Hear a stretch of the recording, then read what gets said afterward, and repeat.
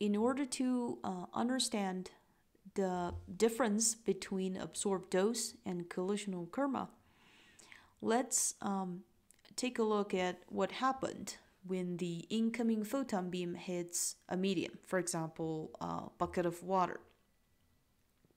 So the black line again represents the photon incoming beam. So as it goes through the water, the length of the photon becomes smaller and smaller, as I draw in here.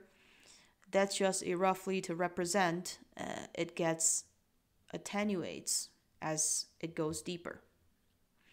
And as it penetrates through the water, secondary electrons began to build up. For example, when the photon hits the surface and you have some interactions, as it goes deeper, your interactions that generates the secondary electron, the blue dots here, they become larger and larger because the electrons can ionize other electrons and the photons and can also ionize electrons, etc.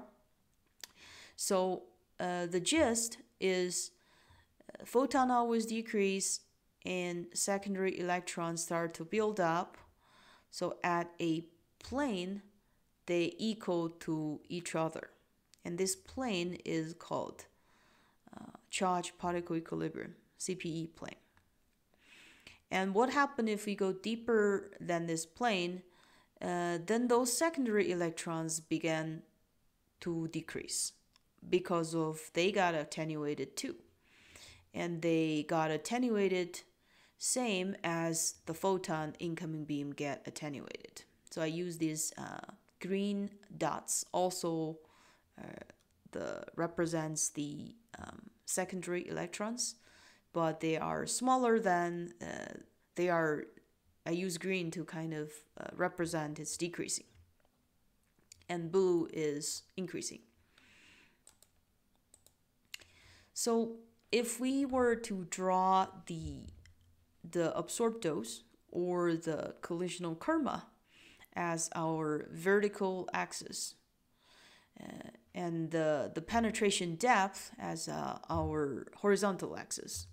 So what happened with the collisional kerma is it always decreased because the photon beams always get attenuated as it goes deeper. But not necessarily the absorbed dose. The absorbed dose, it starts from nothing. And by nothing, I don't actually mean zero, but it starts from a very small amount. But as soon as the photon hits the water, the secondary electrons began to generate. So we have the absorbed dose started to build up.